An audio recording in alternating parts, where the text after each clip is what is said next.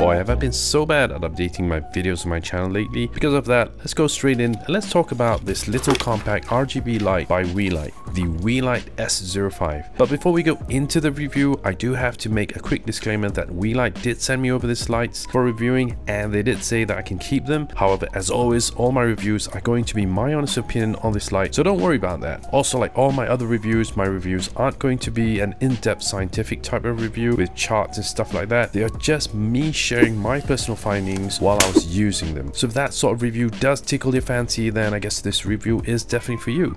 Okay, so let's just jump straight in. Let's talk about the build quality of the Weeylite S05.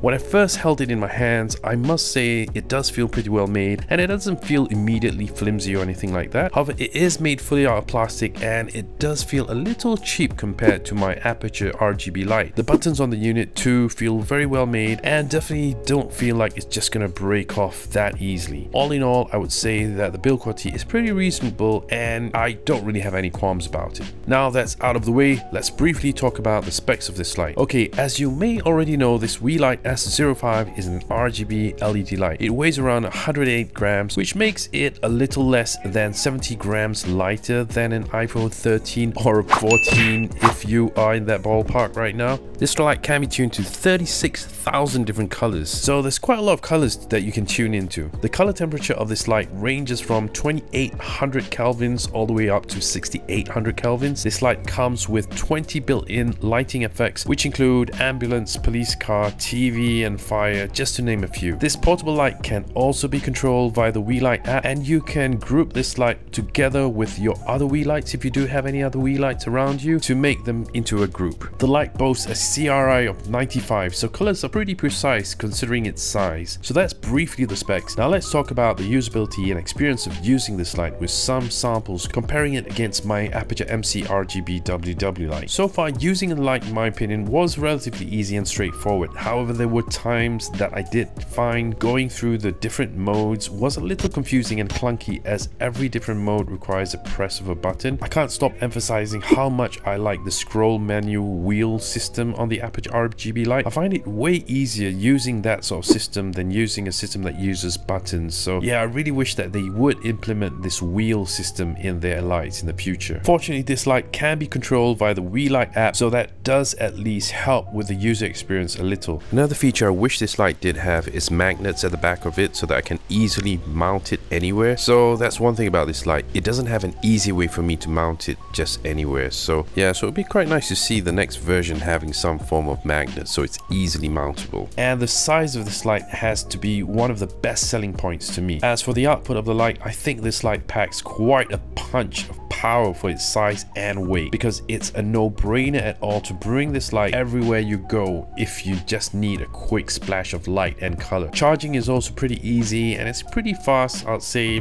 maybe around an hour or so will give you a full charge on USB-C. Okay, here's a quick comparison of this light against the Aputure MC RGBWW.